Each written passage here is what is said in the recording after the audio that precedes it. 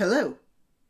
I wanted to make a video about how the word corruption has been weaponised by various interested parties, but I'm setting that on one side for the time being to talk about an issue that arose with one of the subscribers to this channel. I'll call her Susan. You see, in a previous video, I made a casual and passing reference to the USA being corrupt.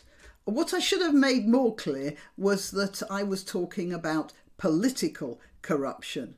However, political corruption is always a precursor to more corruption lower down, so it is something to be worried about.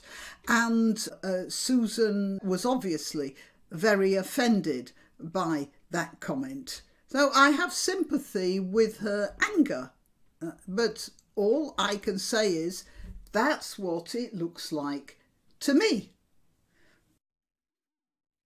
And I'm looking at this from the outside and a very distant view. As we all know, things look different from a distance, as Nancy Griffith used to sing. I'm very ready to concede that witnesses can get things wrong, even from close up, by the way. I'm also ready to concede that it's quite easy to misinterpret perfectly innocent things if you don't know what you're looking at. Take the example of how this poor fellow here caused a stir at Indiana University, who, according to some eyewitnesses, this was a KKK member walking around campus with a whip. And it's a good example of how a combination of ignorance and preconceptions can result in a complete misconstruction of events. And that could be me, you see. So all I can tell you, though, is what I can see. So I see that during the Obama administration, the Internal Revenue Service was apparently being used as a means of making life difficult for political opponents and whistleblowers. I see that political opponents of the Clintons seem to have a very high mortality rate. I see that the FBI were apparently colluding in slanderous accusations of Donald Trump during his election campaign, and that one of their top people emailed a colleague that Trump would never become president. I see that when the son of the present president turned in a laptop full of compromising information, the FBI, again, appear to have been doing what they could to suppress it, and went so far as to hound and victimise and I think drive out of business the honest citizen who reported the laptop to them. I see that this same son, when he was the son of the vice president, apparently with the knowledge of the vice president, was on the board of a company in whose business he had absolutely no experience, in a country which was famous for its own brand of corruption, both political and general. That's what I see. And then, of course, I want to know if anyone watching this video really believes that Joe Biden was carried into office with over 80 million votes. By the way, if you do, please email me. The link is in the description. I have a proposition for you. It's to do with a bridge. Anyway, that's what I can see from here. The perfectly reasonable argument that there are many countries so much more corrupt and treating and so much more corrupt, and also that treat their citizens so much worse than the USA, does not cancel out the points I have just made. Yes, of course, there are far more countries, far more corrupt, but to my mind, exonerating the problems that seem to be overtaking the USA runs along the same lines as, well, this is going to be a rather old-fashioned example, but I'm sure you'll get what I mean. It's like a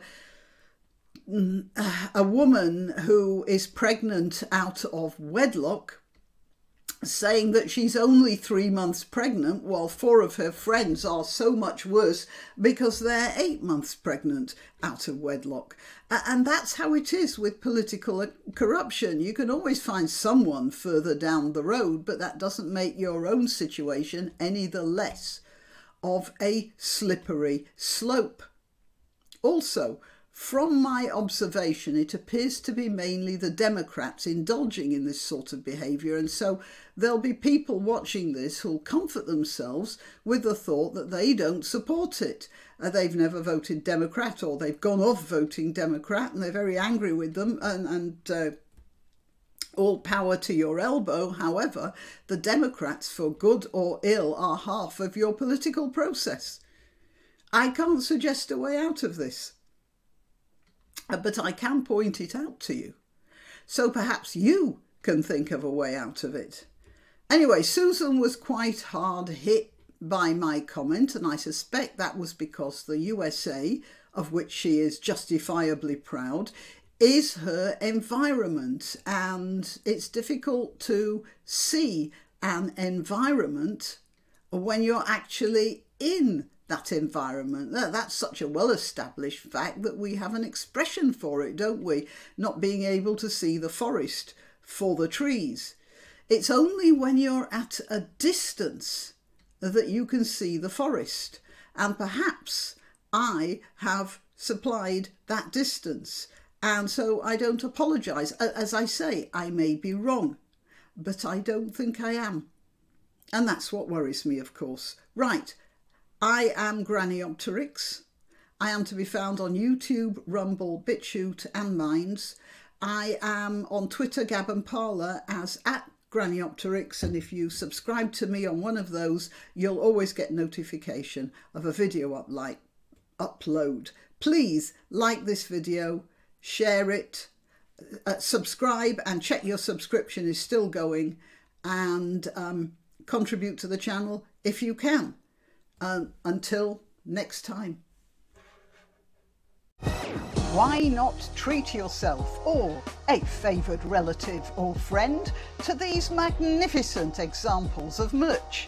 The mugs and t-shirts come in the granniopteryx design or Grambo with a firearm, or the more deadly knitting needles. Go to www.granniopteryx.com, and whatever platform you're watching this on, please click like, subscribe and share.